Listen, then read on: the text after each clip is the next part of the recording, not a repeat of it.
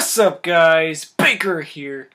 I know it's been quite a while, but finally got a chance to record a tutorial, so here we go. This is the automatic Twixtor syncing, and it's basically going to be this example.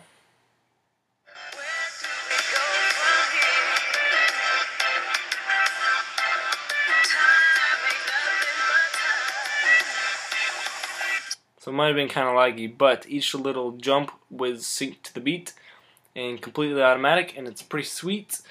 And I've sort of done a tutorial on this before, but it hasn't been its own separate tutorial. It was kind of hidden in something. So anyways, we'll make a new comp real quick. 720, all that good stuff. Bring in our song, and first thing I want to do, first extend my comp length, so maybe 3 minutes, just so we can see the whole song.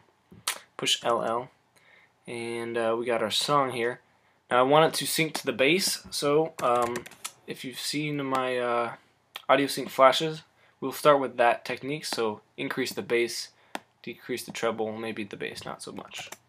But we're going to right click our song and keyframe assistant, convert audio to keyframes. This is what's going to drive our Twixtor.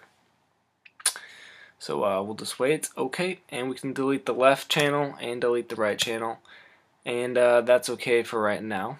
What I'm gonna do is take our clip, if I can find it real quick, this guy, take our clip and pre-compose it, and we get our clip, and there's a couple reasons why pre-composing is good, and I'll show you in a second, but anyway, we have our clip. We're gonna go to our comp and bring out that pre-composed clip.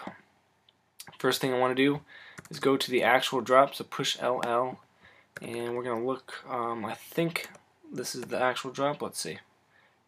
Quick listen. No, it's way past that. Maybe over here.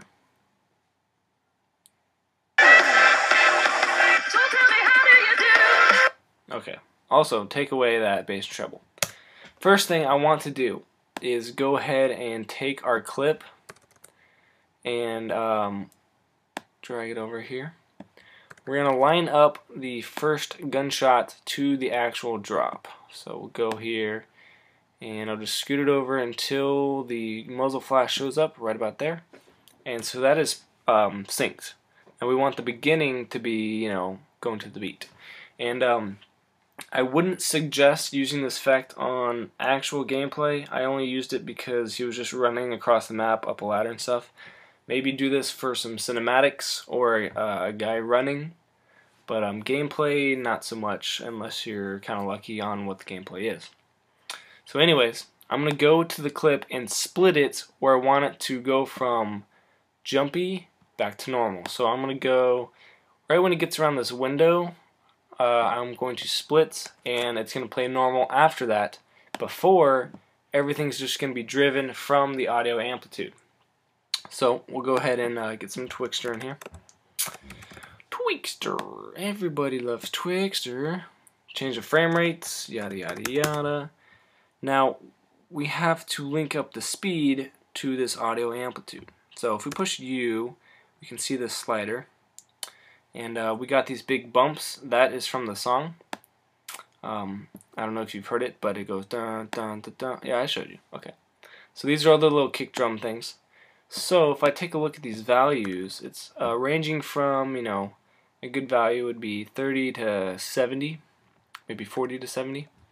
So what we're going to do is take our clip and go to speed, alt-click on the speed, and do a linear, and instead of value, we're going to pick whip to the channel slider, comma, and then we picked 40 and 70 for our input values.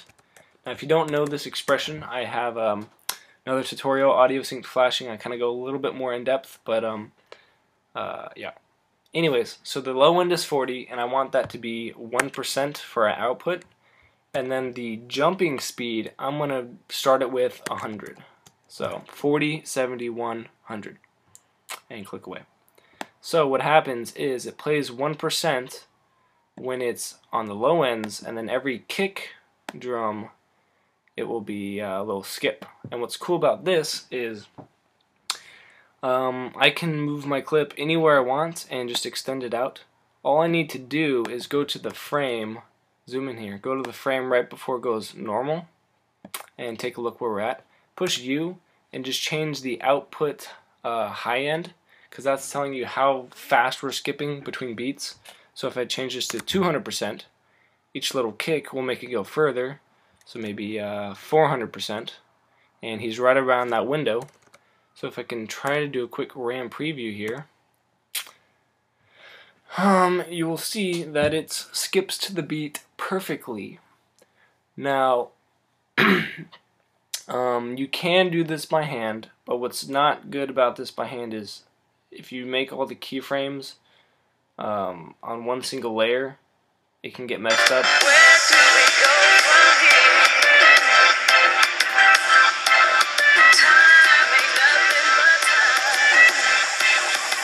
So what I was saying about one layer is it can get messed up if you later on decide to move it, and then if you want it to like shrink, then you got to move all the keyframes, and it's really gross and stuff. So what's cool about this is maybe I didn't want it to be 10 seconds long. Well, I can just scoot this up and then trim this in. All I got to do is change the output to match up with the thingy. So we'll just speed this up. So 500. Nope, gotta be higher. 700. Pretty close. And a quick RAM preview. You will see that everything's still synced up because it's always driven by the audio amplitude, which is not changing. All we're changing is the output speed to make it line up with the regular output.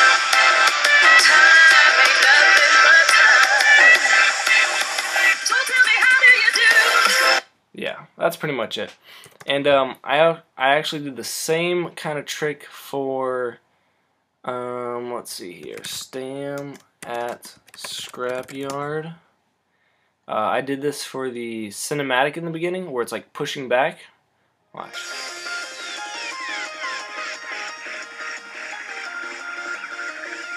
Going through the map.